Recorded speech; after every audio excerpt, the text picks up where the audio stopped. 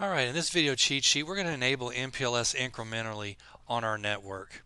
We're going to start off with the baseline show commands of show MPLS LDP neighbor and bindings, and then we're going to enable two debug commands, debug MPLS LDP peer state machine and messages sent.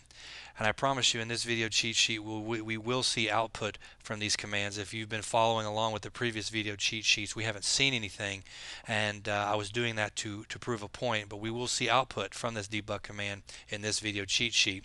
And then we're going to enable MPLS on our network, or MPLS incrementally, and then we're going to finish up with some verification show commands of show MPLS LDP neighbor and bindings, and show MPLS interfaces to see what's changed. We're going to be enabling, and it's called incrementally on the network because MPLS has already been enabled on the rest of the network. We're just going to finish off the network here and enable it here on router 2. We could be starting with router 2 and just enabling MPLS incrementally just between the links between router 2 and router 3, or 3 and 4. But since the rest of the network is already completed, we're going to finish it off here on router 2. So let's do our two show commands, show MPLS LDP neighbor and bindings. And just like the previous video cheat sheets, we do not have any output from this yet because we have not enabled MPLS on the router. Let's do a debug MPLS peer state machine and messages sent to see how things unfold as we configure MPLS on the network. Now in previous video cheat sheets I mentioned configuring MPLS globally and then on the interfaces. And you can do that. You can do a conft MPLS IP in the global command and hit enter and then enable MPLSs on the interface, and that's fine. Everything will work just fine. Alright, so you can do that. But I'm going to show you, and I'm going to skip this step right here. I'm not going to enable it globally. And all I'm going to do is implement it on the interfaces, and I'm going to show you that everything will work just the way that we hope that it should. So you can do it globally and on the interfaces. It's not going to hurt anything. But I just want to prove a point here that you don't have to do it globally.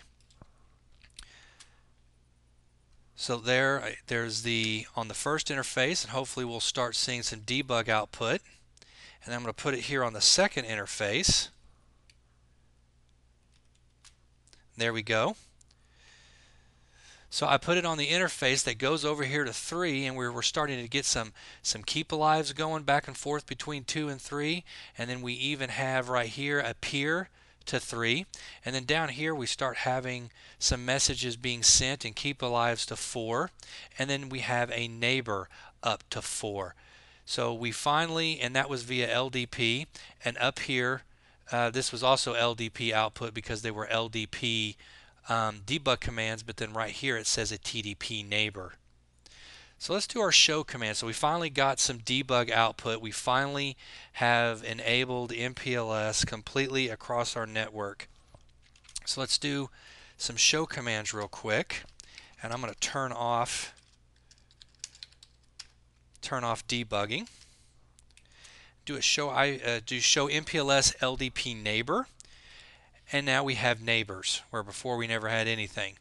So now we have a peer TDP neighbor, because remember we configured TDP on the link between router 2 and router 3. So there's our peer, and then here's some other information, and then here's our peer LDP neighbor to 4. So let's look at our bindings. Let's see if we finally got some bindings. And we do.